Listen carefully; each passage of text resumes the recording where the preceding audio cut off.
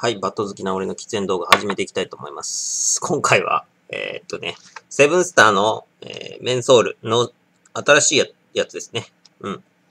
の 12mm のやつです。値段が460円。ね。セブンスター、まあなんか結構コロコロ変わりますね。セブンスターのメンソールもね。前変わったばっかりだと思ったんですけど。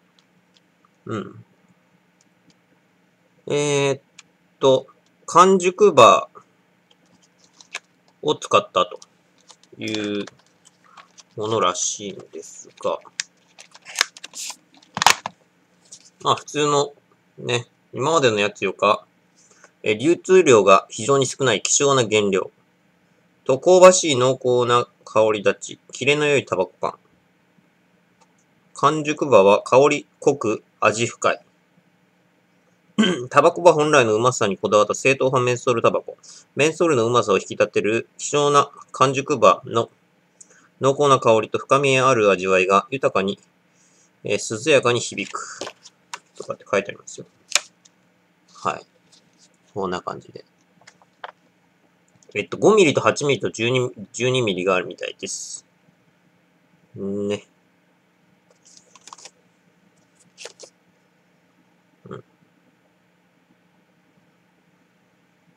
まあでも、全部ボックスですね。ボックス系しかないみたいです。それじゃあね。まあ俺はセブンスターのメンソールは好きなんで。ね。まあでも、でもやっぱり昔のやつの方が美味しかったなっていうのは感覚的にはあるんですけどね。セブンスターの。昔売ってた、てか、なんだ。セブンスターのこの1個前のやつは吸ったことありますけど、正直前のやつの方が美味しかったなっていう感じはしますね。ディープメンソールボックスってやつね。これが、終わるみたいです。タールが 12mm のニコチンが 0.9 ミリとなってます。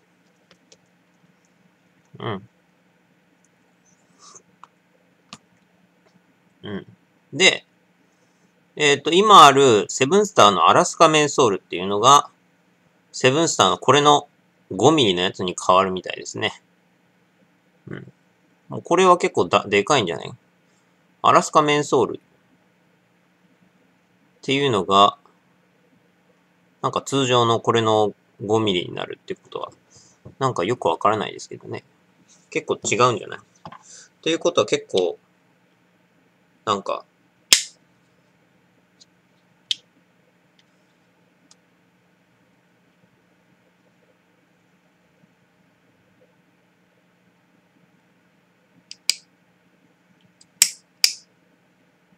ね。アラスカメンソールっていうのは、基本的になんかすげえメンソールが強いみたいな、のコンセプトのタバコだと思うんですけど、それがノーマルに変わっちゃうのか。結構、違ってくるんじゃない？アラスカ好きな人は残念なんじゃない？知らんけど。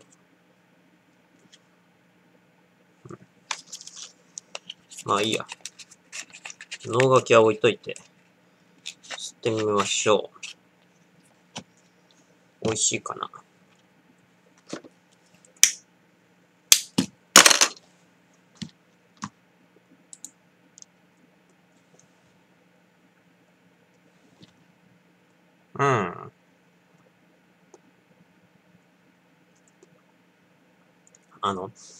メンソールがかなり強烈ですね。か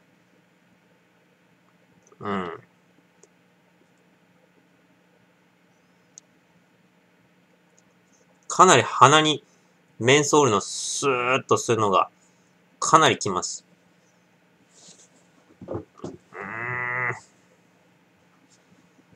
これちょっと、ほとんどメンソールの味しかしねえんだけど。セブンスターの味ほとんどしなくなっちゃったな。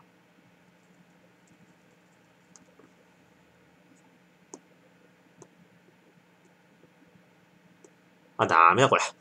これはひどい。やっぱり昔のさ、いわゆるさ、セブンスターのさ、星の色が、普通のセブンスターの、ボックスと変わらない？もう見た目は変わんないね。色が違うだけのやつね。7って書いてあった、ね、数字で。あれが、緑色のやつがやっぱり一番うまかったなーって思いますね、これは。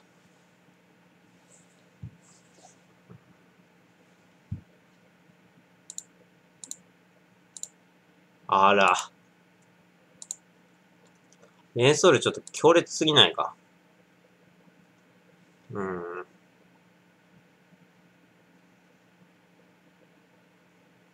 前のやつよりかさらに強烈になってる気がする。だから、昔のやつに比べると、2段階ぐらい、メンソール感が強まりすぎてる。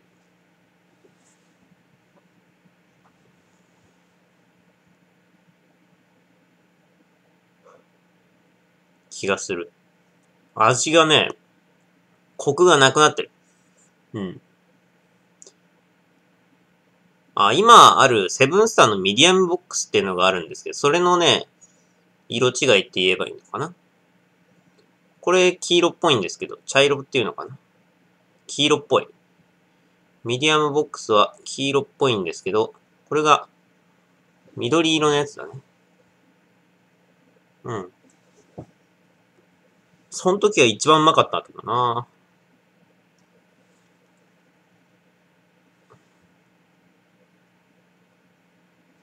で、何が完熟版なのかよくわからない。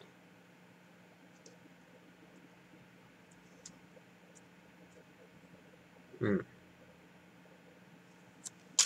完熟葉って言ってるけど、メンソールが強すぎて、その完熟の葉っぱの、せっかくの味が多分死んでるんじゃない？うん。おそらく。ほとんどうん。強烈なのはメンソールなだけです。メンソールだけです。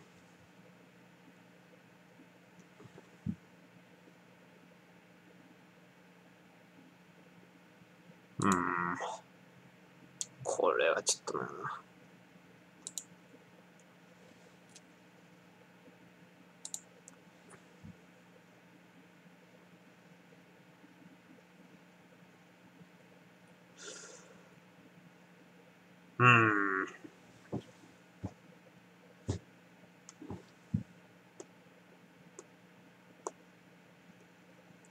まあ、確かになんか、違うっていうか、なんか、確かに葉っぱの味もしっかり味わってみるとするんですけど、やっぱりどうにもこうにも明らかにちょっとメンソールが強すぎて、もうそのせっかくの味わいが楽しめないっていう感じかな。うん。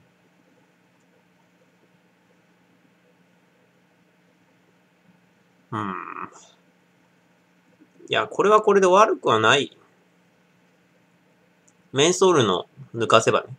メンソールの強さを抜かせば、味的には悪くないんですけど。ただ少なくともセブンスターの味じゃないなっていうのは、昔のね、あれに比べると、明らかにちょっと、味の種類が変わっちゃってる感じがしますね。うん。やっぱりなんだかんだで今の現状、多分タバコ離れが、原因なんかもしれないですけど、基本的にね、タバコらしくないタバコっていうのを、あれになってんじゃない？いわゆるメンソールが強烈とか。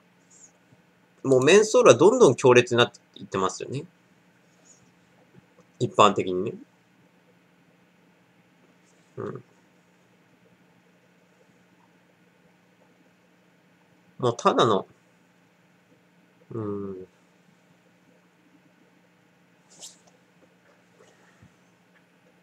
うん。とメンソール強力すぎてさ、どうしようもねえな、これな。これはちょっと、これ多分、俺が思うに、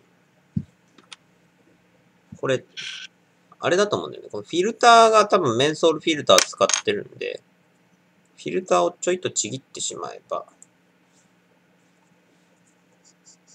多分これ、メンソールフィルターだと思うんだよな。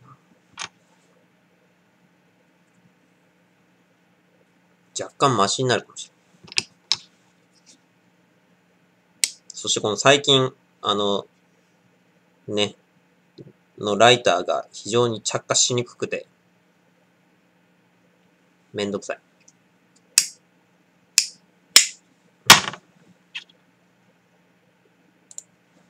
これはね、まだいいですよ。これは。よくある最近の、硬いやつあるでしょ。硬くてパワーをいるやつ。あれじゃなくて、これはね、2段階式。この横のボタンをカチッと押して、で、あと、普通にプイってやると。で、結構軽い力で、もうできる。2段階2個ボタンを押す方法ですね。これはまだいいんだけどね。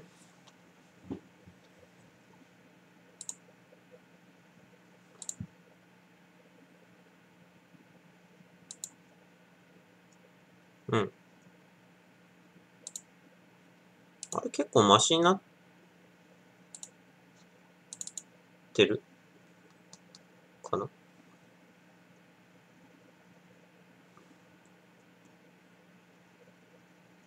あ、結構マシになってるわ。やっぱりあれだ。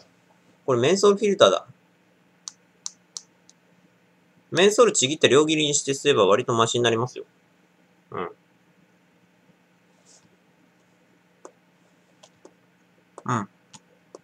うん。これマシになったか？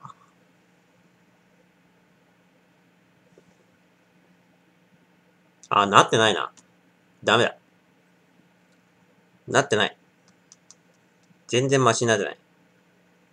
てか、そもそも今のセブンスターの通常の 14mm のやつと結局味が違うわけでしょ。だって、これ完熟バー使ってるからね。普通の多分、セブンスターは完熟バー使ってないと思うんで。ということはもう、いわゆる別物になってるっていうことになりますね。メンソールが加わっただけじゃなくて。うん。あ、ダメだ。全然マシになってない。ダメだ、これ。これダメだ。これダメ。もうひどい。もう二度とかまんぞ。二度とかまんぞ、これは。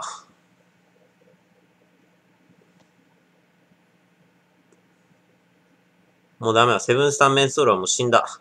この世から、俺の中で、もうすべてが、消えた。ダメだ。もう残念。残念としか言いようがないね。セブンスターのメンソールうまかったんだけどな。初めてメンソールでまともにうめえなと思ったのがセブンスターのメンソールだったんですけど。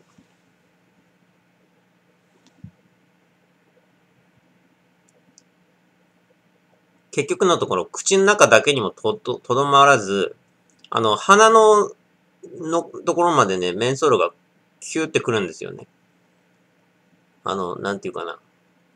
鼻のあたりまでその刺激、メンソールの清涼感というか刺激っていうか、それが結構来るんで、もうそこまで来ると、もう、鼻の通が、鼻って結局ほら匂いのね、嗅ぐわけじゃないですか。だから割と重要なんですよね。タバコを味わうとしてはやっぱり重要なんですけど、香りがね。その香りが、その香りを感じる部分が、メンソールによってこう破壊されて、もう訳がわからなくなって。あれっていう感じ。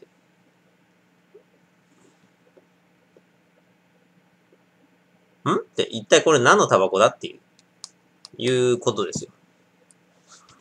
もうダメだ、これ。あー、もう、今まであった、セブンスターメンソールが、そんな、もう、あとまともにうまいメンソールなんてそんなにないと思うけどな。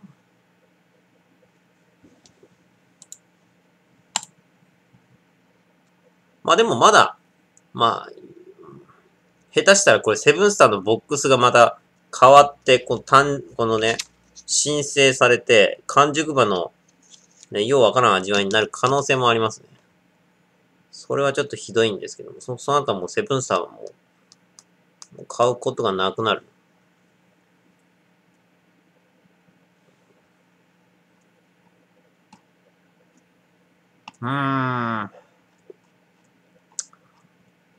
もうダメだな。セブンスターのメンソールが死んだか。ああ。まだディープメンソールボックスの時は、まあ、まだマシだったっすね。まだ。まだマシだった。つっても、前の方が上手かったのは間違いない。んで、今回さらにまずくなった。っていう感じ。うん。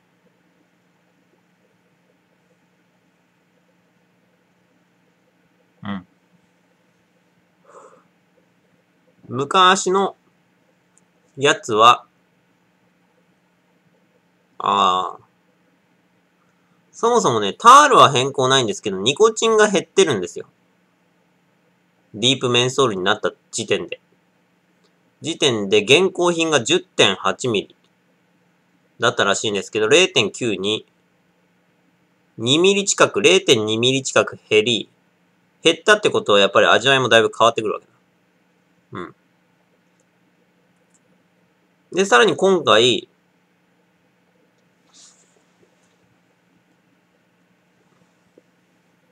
完熟馬になったことによって、また、もう、全く葉っぱ自体が別物になったわけだから、もう別個になって、もう、そして、まあ、まずーってなって、終わり。終わり。もうおしまい。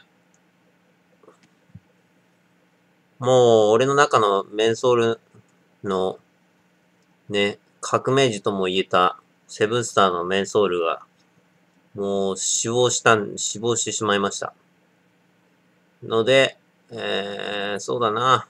今後買うメンソールのタバコは、多分、ガランメンソールか、もしくは、あれか、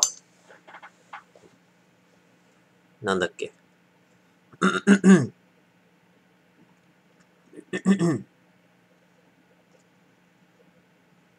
あのなんだ。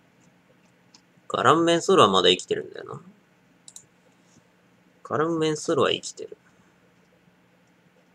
あと俺あまあ、ガラムのメンソールシリーズと、あと何でしたっけほら、ラム加湿の、ハイライトか。ハイライトメンソールはまだ美味しい。うん。あれもまだ生きてる。そんぐらいかな。ホープのメンソールもまあっていう感じですけど。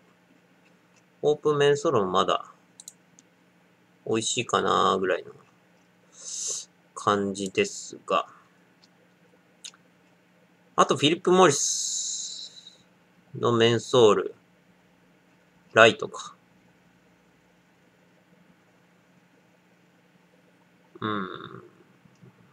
まああれはなかなか売ってないんで、ね、仕方あるまい。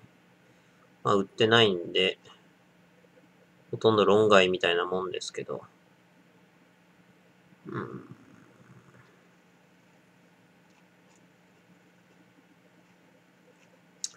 まあでもフィリップ・モリスはうまいんだよな、あれな。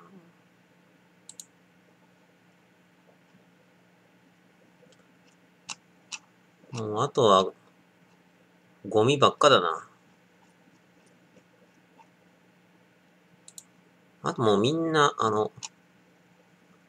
メンソールが強烈な、もうとりあえずメンソールだけ強烈にしとけみたいな感じのゴミタバコしかないんで、ダメですね。もうゴミ。うん。ボツ。もうおしまいです。セブンスターの時代も終わったな。これで、俺の中のセブンスターの時代は、ね。